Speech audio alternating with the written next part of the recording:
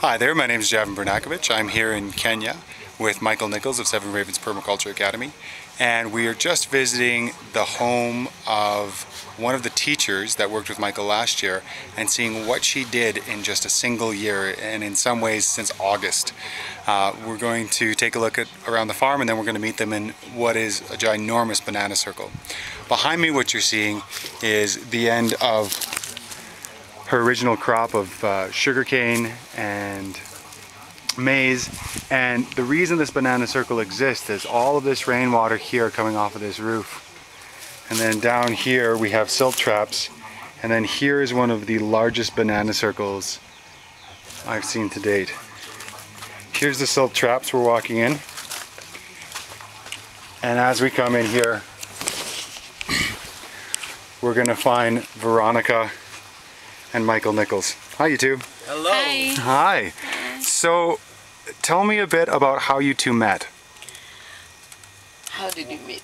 Well, I met Veronica at Holera Primary School last year, and I asked her if she would be willing to manage the tree nursery there. And then she was part of our program last year there to do the school as well. Right, and Veronica, what was your impression of what Michael was teaching at the school? Initially I met somebody called JB, and he taught me about permaculture shortly. I was impressed, and when Michael came in with his group late last year, we had started the project, and I was in charge of the nursery. It was beautiful, the work is nice, it has rejuvenated my strength of working, so I am doing it, and I have carried it back to my home. Just apart from school, I'm doing it in my home. You're doing it in your home. So what did your home look like before you started permaculture? Wow, it was a beautiful desert. It was a desert, there was nothing. I had cane on the farm, and I think it was a deserted home. Actually, I was not proud of it. But right now, I come over to my home every weekend. I do a lot of work in the farm. I have a banana circle. I have a number of swells. I've planted a number of things on the farm, and I'm happy about permaculture. I just feel fabulous being associated with Michael. And another thing we did a lot last year is that whole school, we completely structured that school into catching all the rainwater, and doing lots of banana circles and lots of food production in that school. And it looks like you're doing the same thing here. Yeah, I'm doing the same thing. I believe I want to do better than them, because you see, that is a community, but here I am an individual.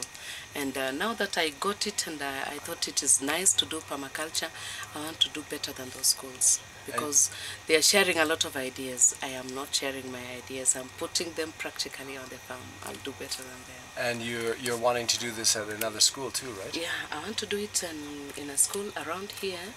It's called Siangwe Primary, and another school in Mumias called Emanani.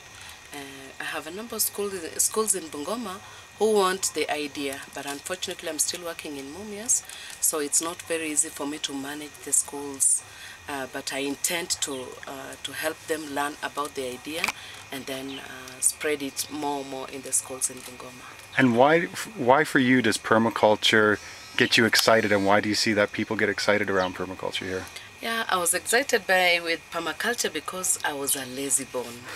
I was mama's baby who could not touch anything dirty. My hands were to remain clean every other time.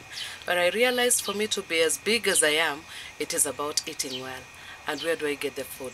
Permaculture. So that is how I got it, and that is why I really love permaculture. And for you, Michael, you saw this place last year. You brought a group of 4 students here, and you did a quick walk around, about 3 hours, and you gave a plan to Veronica. Now, you've done this before. You walked away from people and you said, this is a good idea. And what was your sense when you left? Did you have a sense that Veronica would do anything with the information? I did, because she really proved herself in the tree nursery, and helping with the project last year. She was very positive about it all the time.